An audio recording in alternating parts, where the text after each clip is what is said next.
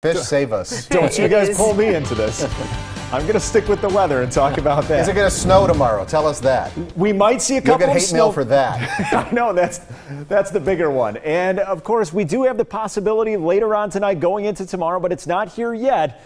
And there's no guarantees that everyone sees snow tomorrow. I'll get to that in a little bit. This is Storm Team 4 Max Radar on southeast Wisconsin. Not much going on. Got the wind farm right here. Here's Columbia County. A couple sprinkles trying to make its way into Dodge County, but most of us are fine right now. But it's not here what I'm looking at. It's way off to the north. The Arrowhead of Minnesota going into Canada. Snow showers and a couple sprinkles and showers.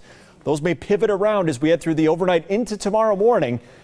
But if you would see snow, any accumulation would be minor, if anything at all. But look at this. This isn't that far away. Lake effect snow advisory, Vilas County going into the UP. That starts at 7 tonight. That's not that far away. 2 to 4 inches of snow there, not here. Here's a look at future forecasts going through the night. There goes the front with a couple of showers. There we are tomorrow morning with the chance of a shower or a couple of snow showers or flurries. The first time we've seen that on the map around here, some white and blue. That represents, of course, frozen precipitation. Not a guarantee that everyone sees it. The other big story, by the way, as we head overnight into tomorrow, the wind, get ready for the wind gusts. That's 6 o'clock in the morning. Here's noon, some 40-mile-per-hour wind gusts. That'll get your attention. Now, today is going to be beautiful this afternoon compared to tomorrow, 54. That's what our average high should be.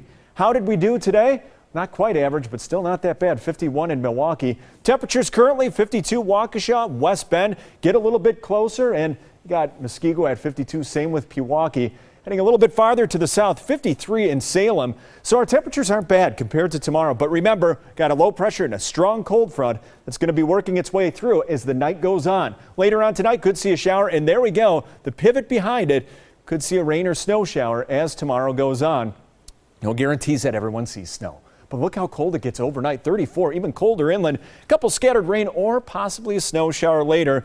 No guarantees on the snow. And if you would see anything tomorrow morning, wouldn't be major. And it is going to be a very windy day, so get ready for that wind. That's going to be your bigger story as far as Friday is concerned. If you see a couple of snowflakes again, that's no trick. That is falling out of the clouds. And again, not everyone's seeing that. As we go through the weekend, still cool on Saturday, 43 degrees. Sunday gets a little bit better, but still going to be breezy and 47. Monday and Tuesday, a chance of a shower. At least it will be milder. So Steve, Courtney, I can't wait to talk to you guys at this time tomorrow because I can't wait to hear what you have to say. It is not going to be a nice day.